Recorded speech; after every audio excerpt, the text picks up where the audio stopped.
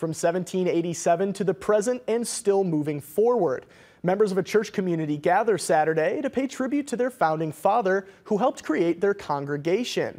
Celebrating Founders Day with a banquet, Allen Chapel African Methodist Episcopal Church around the country in February, all AME churches are honoring Richard Allen, the founding father of AMEs. Around 100 people pack into the church to enjoy food in the company of fellow worshipers.